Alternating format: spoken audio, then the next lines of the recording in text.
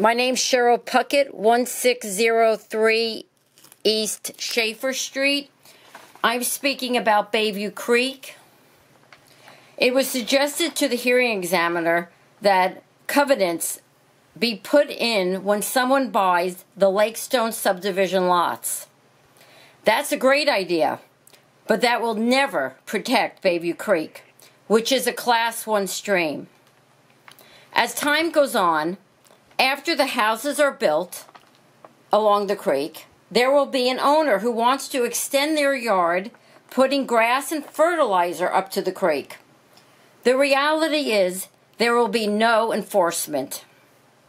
After one person violates the 75-foot buffer, they'll all follow suit. It's just human nature. Bayview Creek has something unique, which is genetically pure strain West Slope cutthroat trout. What needs to happen is the developer place a fence along the 75-foot buffer. This should only affect 8 homes.